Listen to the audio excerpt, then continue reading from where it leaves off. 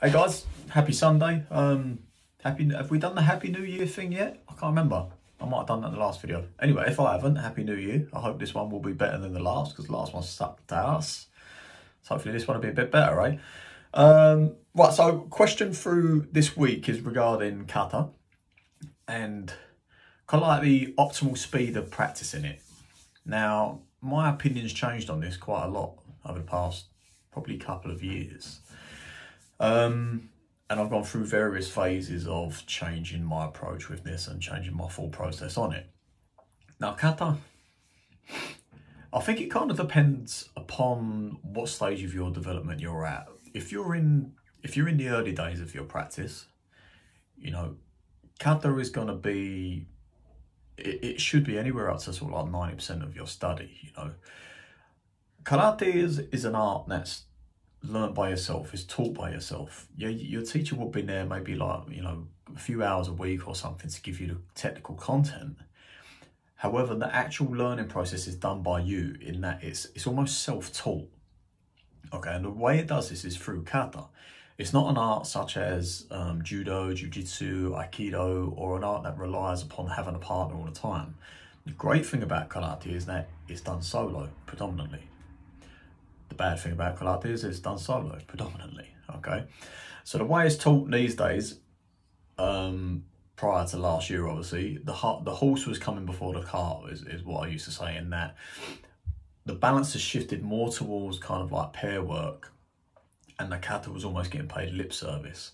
My opinion, my belief, my experience is that it should be the other way around, in that predominantly your focus should be on the kata, should be upon developing some really good attributes athletically, should be upon developing your conditioning, your ability to hit hard, your ability to take a hit, and then the rest of that kind of falls into place. And then when you're talking about pair work, it's more about time and distancing, and getting that feel for angles and that kind of thing. Do you know what I mean? But that's more like, when it comes to karate, that's almost like the icing on the cake.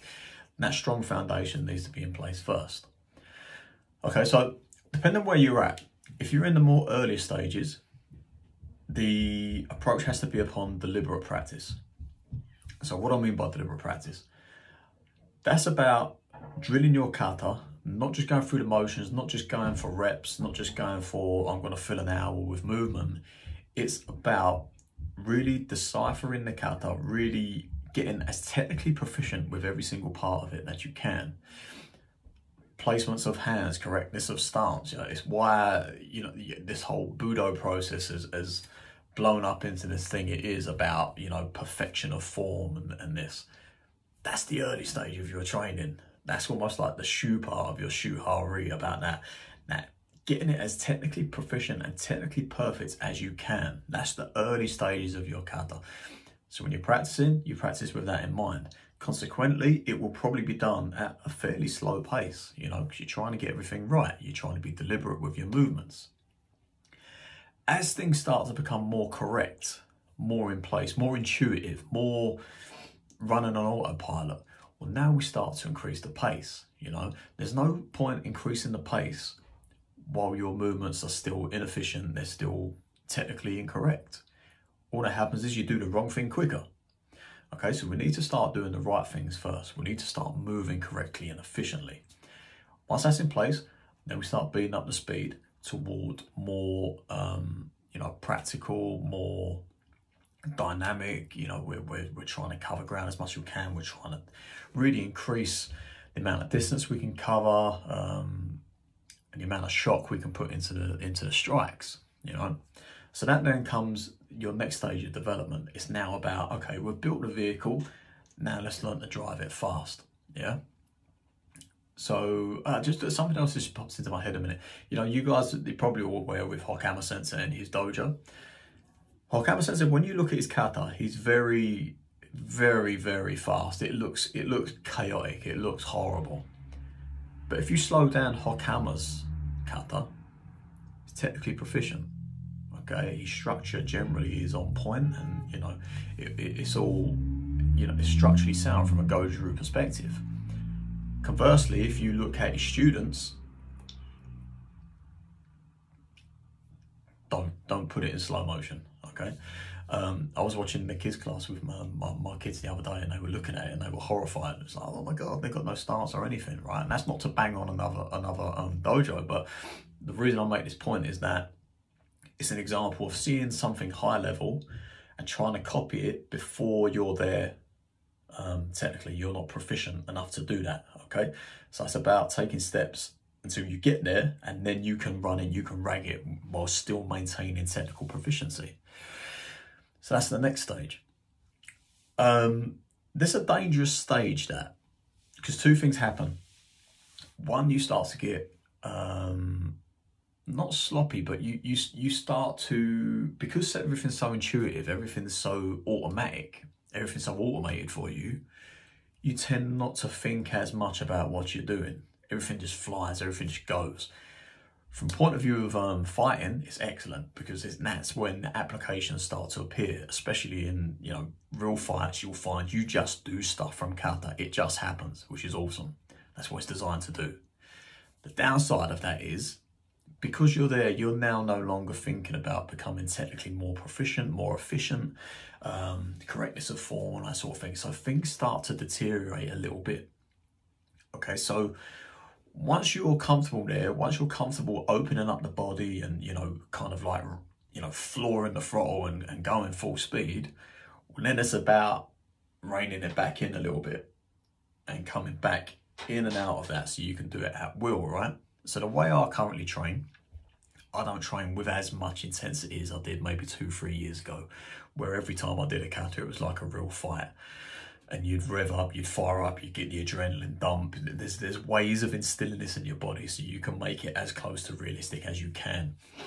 You do it in fatigue state, for example, you know, where you do a max effort set of push-ups to failure, and then go straight into your kata. You do some max effort burpees and then straight into your kata, so that you're doing it fatigued, you're doing it out of breath, you're doing it a little bit disorientated and that kind of thing. Again, there's different ways of psychologically changing the way you approach your kata, okay? But don't live there for too long, okay? Get what it's trying to teach you from a mindset perspective, and that ability to just go. Once you've got it, it's there for good.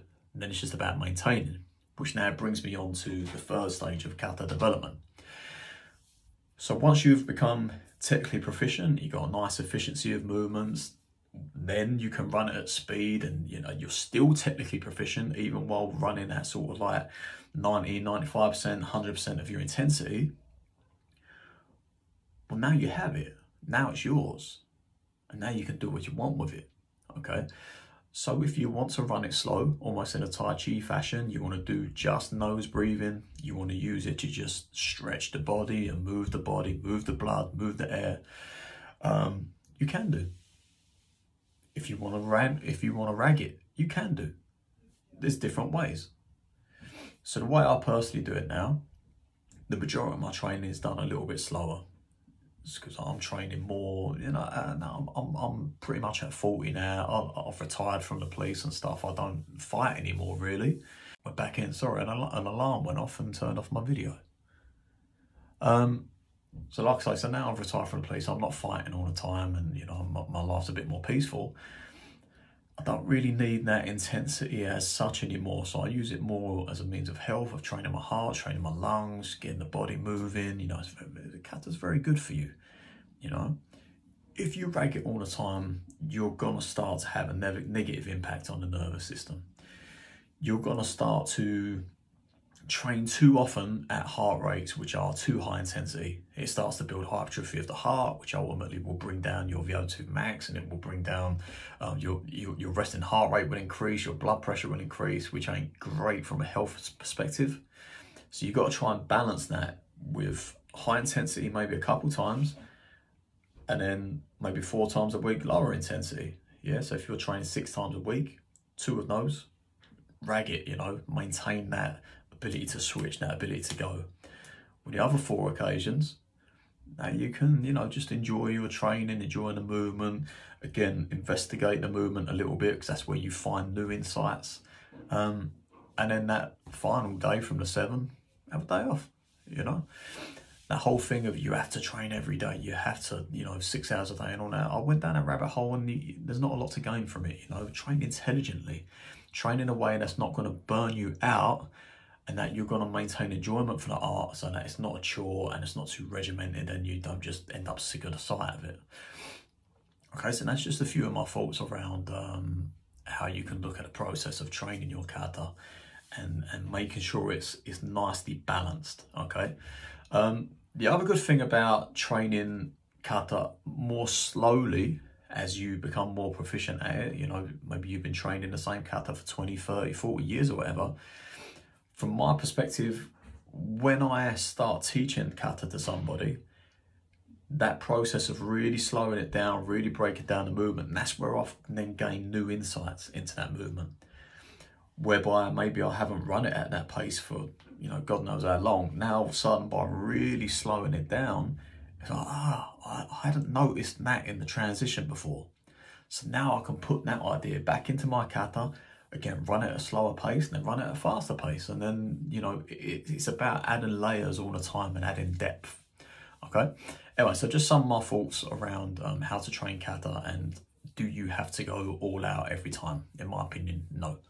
Okay, have a good week, guys. I'm going to get some new partner stuff out to you next week, so stay tuned and take it easy.